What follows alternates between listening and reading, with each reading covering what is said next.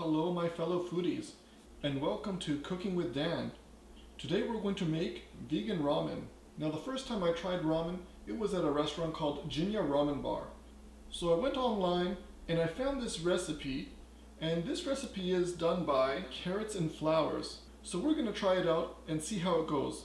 As always, I will leave a link to the recipe down below. So the first thing we're going to do is we're going to preheat our oven to 400 degrees Fahrenheit. And then after, as you can see, what I've done already here is you've got to press the water out as much as possible. Then after you've done that, what you're going to do is you're going to cut them in 1-inch squares. After that, we're going to season them.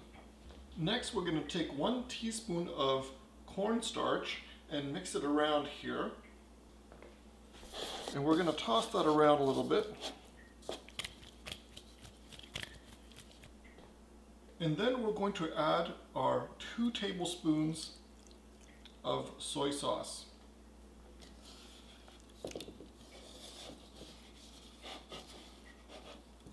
Now, once that's done, we're going to bake them for 20 minutes.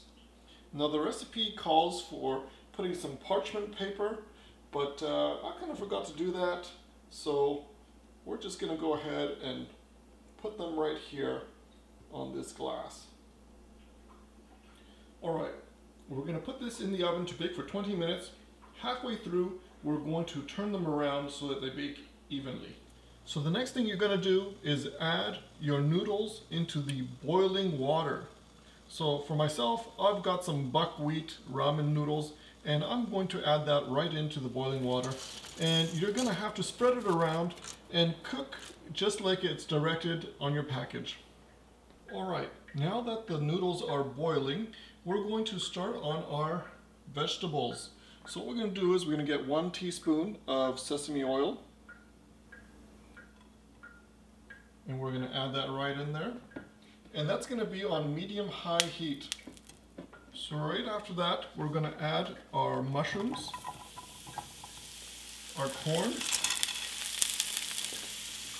and our tablespoon of soy sauce.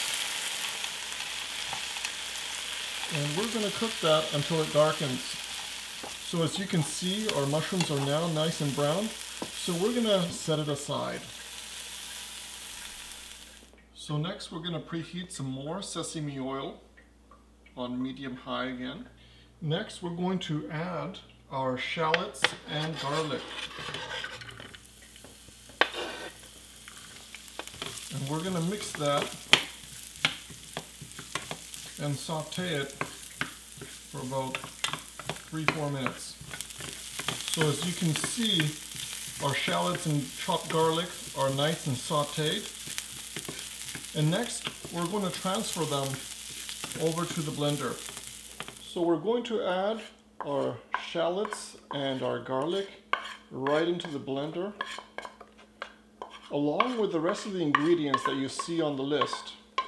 So we're going to go ahead and add our 4 cups of mushroom broth, a 1/4 cup of roasted sunflower seeds, 3 tablespoons of red miso,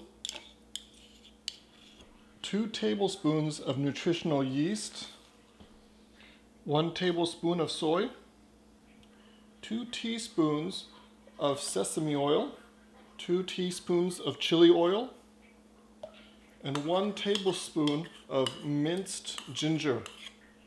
Alright, now that we have all the ingredients there, we're going to cover this up and we're going to blend until smooth.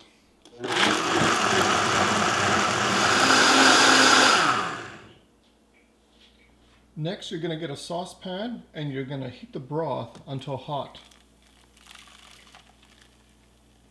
Just look at that creaminess. Now that our ramen broth is nice and hot, it's time to put everything together.